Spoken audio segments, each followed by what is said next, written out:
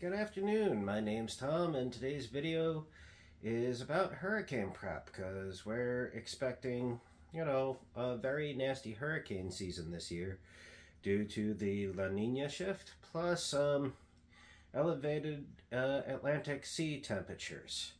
I'm not an expert, so I'm not going to make predictions on what the hurricane season is going to do, but what the experts are predicting is significantly more bad than average.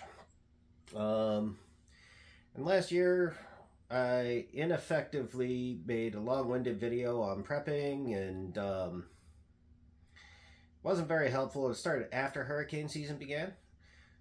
So to piggyback off of investing in yourself with your spare cash, now is a good time if you're in Hurricane Alley to start considering putting your money towards simple preps for emergency storms.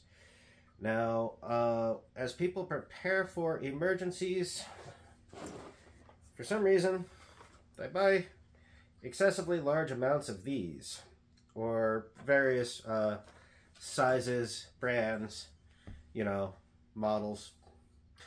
I'm trying not to use the words because I don't want to get I don't want to trigger an algorithm that kind of shadow bans this.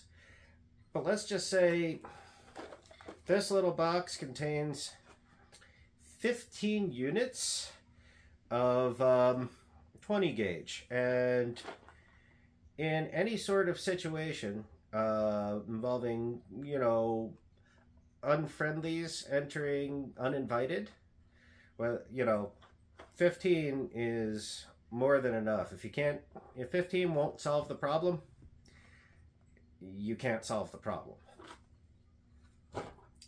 So we're going to set that aside. It's okay to buy those. It's okay to have them. I recommend, having an option in your house for those scenarios. But do not spend all of your money stockpiling. That's just silly. At least not stockpiling those. So the first thing you should be considering is food insecurity. The bridge is out, the power's out, the stores are shuttered, gas stations are knocked out. You have to make do, and you have to make do with what's available in your cabinet. And so we need to consider, things that don't need to be refrigerated and are a good source of, protein and whatnot.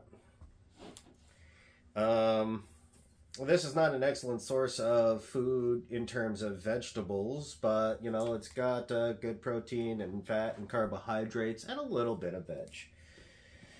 And, of course, the cheap and easy and doesn't need to be rehydrated form of protein, beans.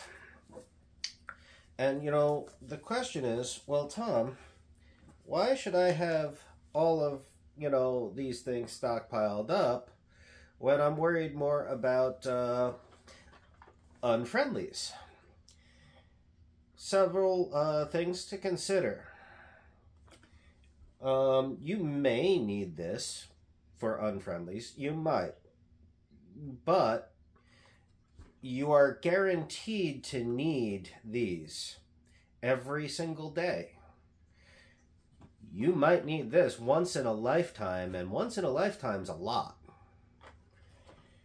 You need this every day. And so, you don't have to stock up on canned goods alone, though those are like one of the most secure. You can also buy MREs. I believe the price is elevated right now because there's a market for, emergency preparations. But canned goods are, cheap and easy. And, you just want to have that available to you because you will need it every day versus you might need something once in a lifetime. And, that's just food for thought. Invest in yourself, but invest wisely. And make sure you appropriate your funds to the things you will need every day when it comes to your savings and your emergencies. We got a couple of months before this hurricane season starts, so now is a good time to make that investment in yourself. Have a good day. Like, share, subscribe, comment, and good luck.